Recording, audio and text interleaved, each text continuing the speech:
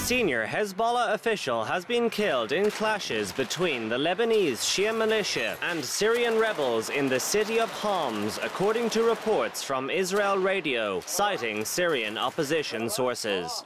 Bassel Hamada was the third senior Hezbollah commander killed in Syria in recent weeks. The group is believed to be providing significant support to Syrian President Bashar al-Assad, as Hezbollah, Iran and the Assad regime have a long history of cooperation based around their shared Shia Muslim faith. From Israel's perspective, were the Assad regime to fall, this would deprive Hezbollah of a vital ally. But a possibly hardline Islamist successor regime in Syria, inheriting stockpiles of chemical weapons, would present a serious threat to the Jewish state.